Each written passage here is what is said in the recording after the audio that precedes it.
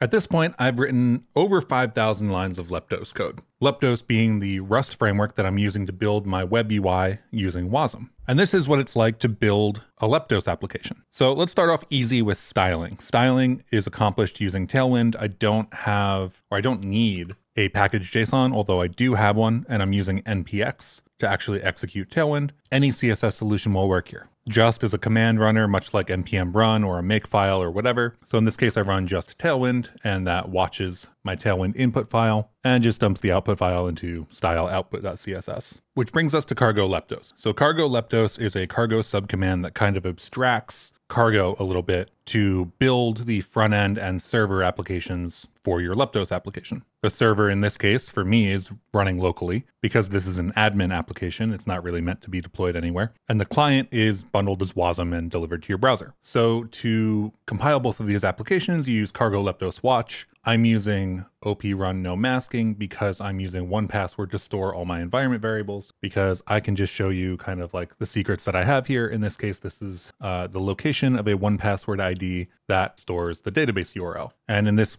way, basically, I can show what's in my envarc, and I'm using direnv to get those environment variables into my terminal. And I don't need to worry about exposing service credentials when I'm recording videos or anything like that. So op run no masking allows me to take those environment variables that are IDs to the 1Password and then ask 1Password to like unmask them or unencrypt them for me. So cargo leptos watch is really the command that we want to run. And then 1Password will ask me, and I'll use my fingerprint because I'm on a Mac, at which point a bunch of things compile. I've already compiled, so it happens pretty quickly. And you can see that I'm using SQLX because as of version 6, I believe they still don't sort of integrate with tracing very well. And it's now listening on some port on 127.0.0.1, so localhost. And if I go over and I refresh, this is the application. It's not terribly interesting as an application goes. I've got a side navigation, so I can click on the collections here. I've got some data here. This is the new infrastructure for Rust Adventure, so not all the data is here yet, but I can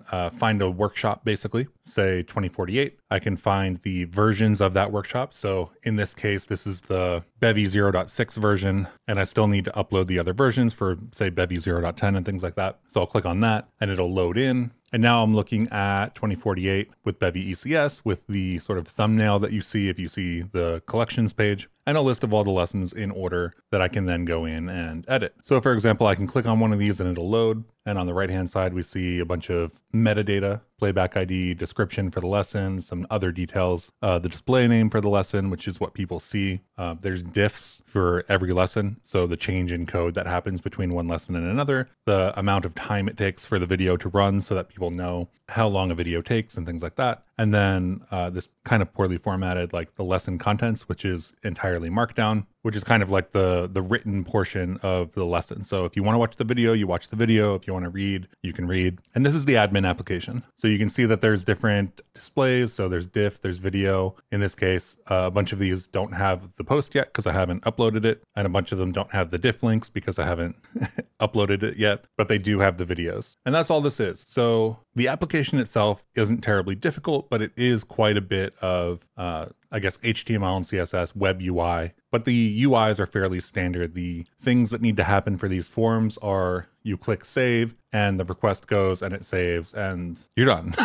But it is important to show so that you understand what's going on when I show you the code. So let's get rid of the terminal. And you can see I'm using some main commit for Leptos, which is kind of what I often use. I don't use the released versions. I use the whatever's in the main branch, but I don't want that to change from day to day. So I end up using the built-in ability for Cargo to use a GitHub URL revision. And then there's a bunch of dependencies. A lot of these are labeled optional true because some of them only need to be compiled for, say, the server. For example, you can see SQLX here is labeled as optional because we don't want SQLX to be compiled to WASM. It's not something we're going to be using from inside the browser. So you can see that when we enable different features, such as hydrate, which would mean the client, or SSR, which would mean the server, we can specify which dependencies we actually want to include in that binary. So Axum and Tokyo, for example, SQLX, all things that run on the server, and the things that run on the client are kind of like Leptos, hydrate,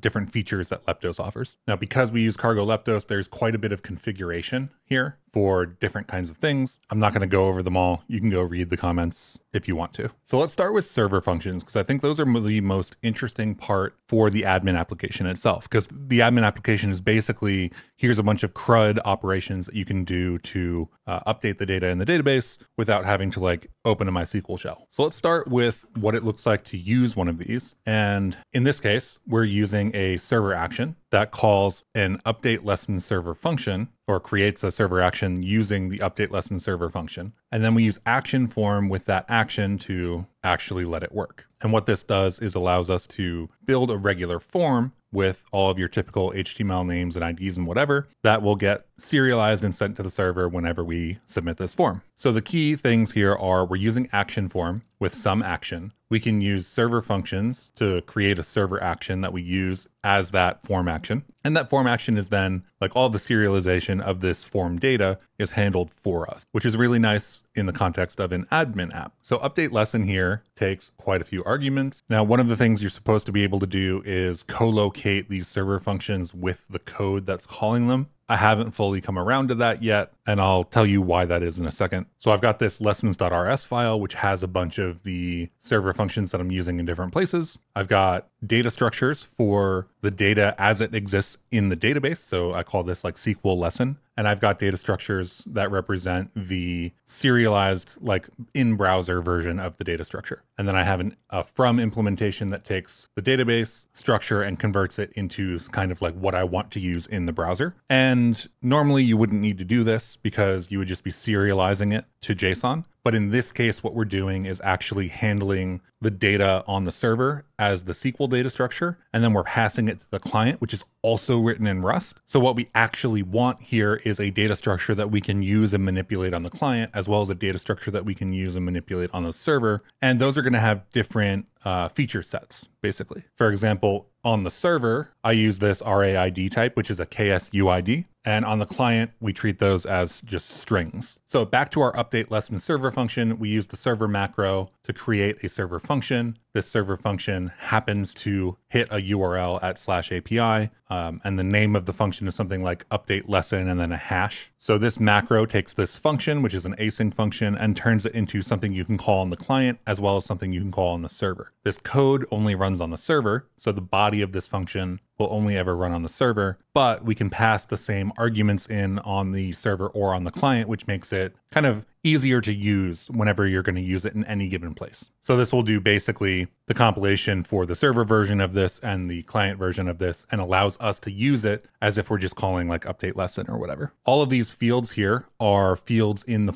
action form that we looked at earlier. So we didn't have to write any extra code to serialize this data. It just kind of like happened for us because Leptos is dealing with pulling the information out of the form, serializing it, and sending it to us. So for example, we get a lesson ID, which is a string, which we need to turn back into a KSUID to interact with SQLX. We need to get a connection to, for example, our database. In this case, I'm pulling the MySQL pool from context, getting a connection from that pool, and then using SQLX with this SQL file and whatever got passed in to update that lesson. And this is the way that the entire admin app has been built. So these action forms and server functions have been such an incredible productivity boon for me, honestly. And of course, if I expand the files on the right, you can see just how many of these SQL files and server functions that I'm working with here. Application isn't finished, so this isn't a complete set of everything that I will end up with. But if we go into lesson update, you can see that I've got update lessons, set these things, which are the items that I'm passing in, where ID equals whatever. And this actually works really well. Now there's two really important things to note. One of which is that when we declare this server function, the code generation happens here. And we need to tell the Leptos application on the server about this somehow. And this gets into why I don't necessarily co-locate these with the component code that's using them, because we need to run this sort of register function, right? So somewhere in our main server, I'm using Axum. So when I'm booting my Axum server, we do things like create the connection pool, and then we need to register our server functions, and then we can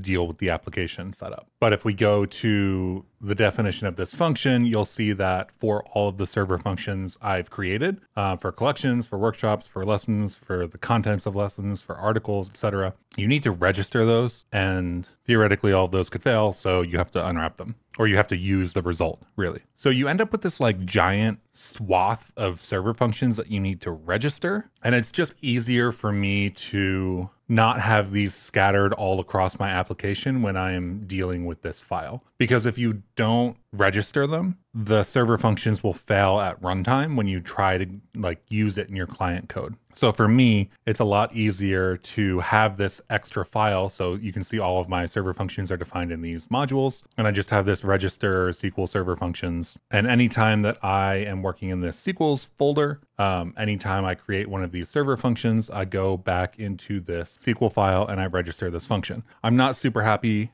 about needing to do this registration, manually at least. And I hope that at some point in the future, this will get automated, but it's also not too bad. I wish we could automate this, but I would also settle for some kind of compiler enforced, like if this exists, then it has to have been registered, because I have forgotten to register some of them. And one thing that you will find out is that if you register these server functions and you do a new deployment, but let's say somebody hasn't hit refresh yet and you've redeployed the URLs for these. Let's just click one of these here. The URLs for these are something like fetch lesson. Can't make the right thing big here. The URLs for these are something like fetch lesson and then some number, right? But this number will change with every change to a server function or every deployment. So what you end up with is if somebody hasn't refreshed and loaded the new WASM code, then this URL won't exist in the new deployment. Not a huge deal for me with this admin app, a bigger deal in the production REST adventure site, but overall, not something I'm terribly worried about at the moment. The other really important thing for server functions is that we do need to provide, say, the MySQL pool as context. And to do that, we need to use these kind of like wrapper functions. So here I've got a function called server function handler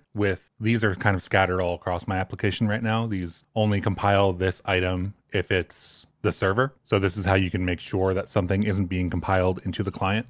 We get the extension that contains the MySQL pool, and then we have to call this handle server functions with context. And that's where we provide the MySQL pool as context to the Leptos application. So this is what allows us to go into these server functions and use context on this MySQL pool and get the actual MySQL pool so that we can get a connection to the database. And that's pretty much it. It's a lot of using this component macro, writing a function, using scope, taking some props, creating server actions to interact with forms, or just rendering things out. So for example, we've got this workshop header component and it takes a scope because everything takes a scope. Every component takes a scope. And then we've got a collection or a version for props, and they all implement into Vue. These HTML blocks aren't auto formatable yet. I think there's a project inside of the Leptos organization that is trying to work on that, but I don't have it currently working. So you end up with, say, image source equals collection.thumbnail. You don't need braces around these attributes, but you do need braces around the content of these tags or the children of these tags. But other than that, it's basically just writing HTML, passing in these props or passing in the data that you want in the locations that you need it. And it's just like writing any other HTML UI. Loading is also interesting. So we talked about server functions, but let's talk a little bit about resources. So here on the lessons page, for example, let's get all the way to the left. Here on the lessons page, we've got a component that takes the scope and returns some view. I'm creating a signal here to determine whether we should be editing a lesson or not. As a brief reminder, that's whenever you click one of these and this right-hand side shows up. So we create a signal with an option string starting out as none. So none is selected. And if there's a sum, then there is a lesson selected. The Leptos router crate allows us to use a params map. So for lessons here, if we go into our app, there's a router as you would probably expect. This is pretty typical these days. And then we can see the lessons component being used here for the route path collection slug version. And these two slug and version are going to be the names of the params in the path that we can access. So inside of this lessons component, we can use params map, and then we can params.get with that name, clone it, and unwrap it or default it. In this case, that would mean that we get a empty string. But that brings us into talking about resources. So resources are how I've been using server functions to fetch any data from the database whenever the page loads or a specific component loads more accurately. So we create a resource with the current scope, The first closure tells us when to refetch this, basically. So in this case, whenever slug or version change, in this case, they don't change for the component because we're on a URL and whatever, but we get slug and version as arguments to the second function or second closure. And I'm using the futures crate to join a couple of these server functions together. So we've got fetch collection, fetch version, and fetch all for version, which are all server functions. And they each take the slug, some of them take the version, and this will give us back a tuple, so a 3 tuple of the results. The really interesting thing that we can do with resources, so this is let resources equals create resource, is we can use these suspense components to automatically handle rendering a fallback or rendering data. So in this case, we've got suspense, we've got fallback, which is just loading for now.